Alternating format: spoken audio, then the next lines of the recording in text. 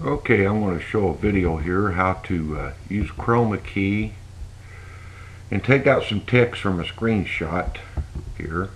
Bringing up Power Director here. Okay, I'm going to go up here and say New Project. I don't want no shadow files. I want to import my screenshot here, my picture. And I want this one. Okay, what I don't like about it, I don't like that offset red lettering. So I'm going to drag it down here to track 2. Let's set the duration for 10 seconds there. We'll go up here to my all media content. I'm going to pick a color board because the area back here is looks like it's mostly black up in there. Okay, and I'm going to change the duration on it to 10. Okay. Now I'm going to go back up here and go to my media content. We got this set up. Now I'm going to click here on this, and I'm going to click Modify.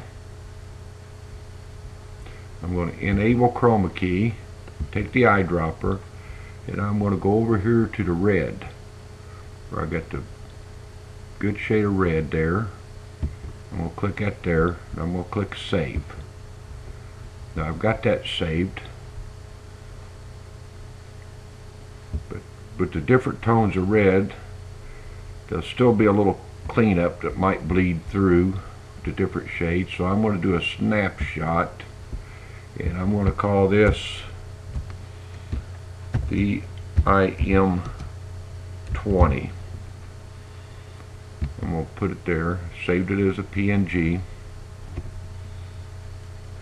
So now I'm going to remove this snapshot or this clip from here, and I'm going to go down and I'm going to get my other one that I just took a snapshot off. See, most of the red's gone, but I'm going to set my duration again on for 10 seconds here. Done this. Okay, now I'm going to bring her back up, and we'll highlight it, modify it again, and I want to zoom in.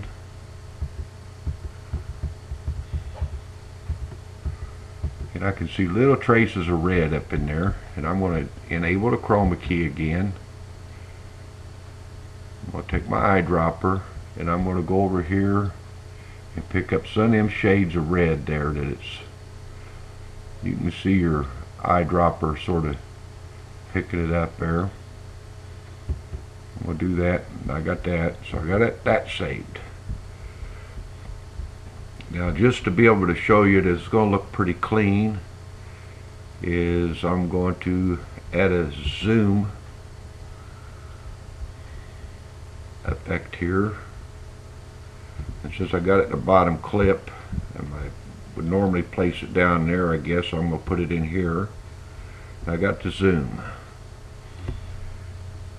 Now, for demo purposes, we're going to go over here to Produce. And I'm going to choose MPEG 4, and I'm going to go up here and I'm going to put it in my videos, and I'm just going to name this one DIM.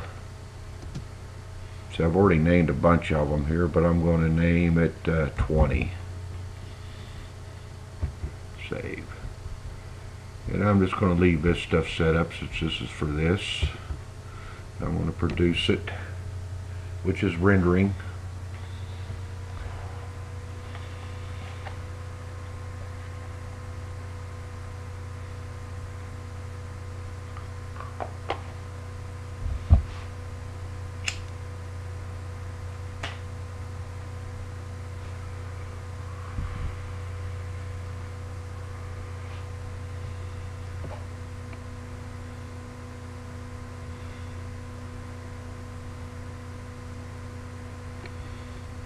Okay, I'll just go ahead and go back to there.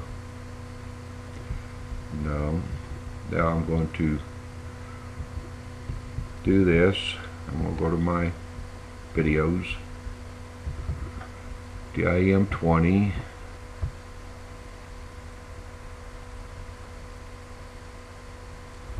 It's here,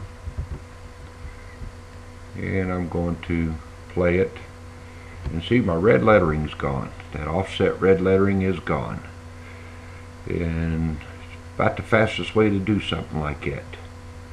Okay, so I'm going to close this. I'm going to bring up this, and I'm going to